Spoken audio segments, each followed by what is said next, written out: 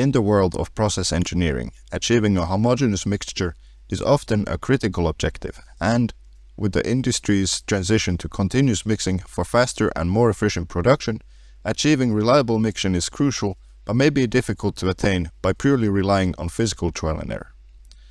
This first part of our video series on optimizing a mixing process will give an overview of how we can use Altair's portfolio for combining machine learning, simulation and high-performance computing for mixing optimization. The first step in this methodology is geometry parameterization. In this video series, we will be focusing on a continuous mixer as a case study. We will create and parameterize a CAD model of the mixer shaft using Altair Inspire, and we'll be using the variable manager for quick design exploration of our design parameter space. Next, we will model the mixing process in EDEM, which is Altair's bulk and granular material simulation tool. In this process, we have two segregated components coming into the mixer and one homogeneous mixture at the other end.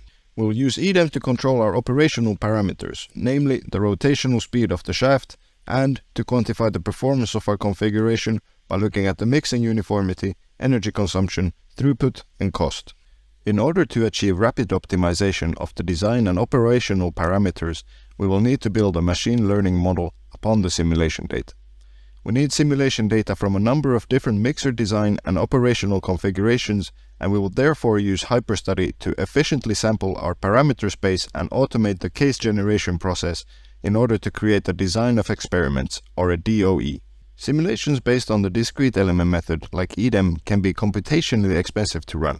Therefore, we can use Altair Unlimited, which is Altair's cloud HPC solution for efficient processing of our simulations. HyperStudy can be used to automatically send the unprocessed simulations to the cloud and once finished, extracted back for further analysis. Finally, HyperStudy is used to build a machine learning model on the extracted data so that no further simulations need to be run. Metrics based on the input parameters are predicted by the model so that rapid optimization can take place, saving time and computational resources.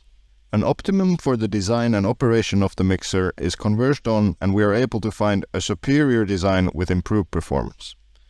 In this case, we have increased the mixing efficiency from the baseline configuration on the left by increasing the residence time of our particles in the system without compromising the throughput rate.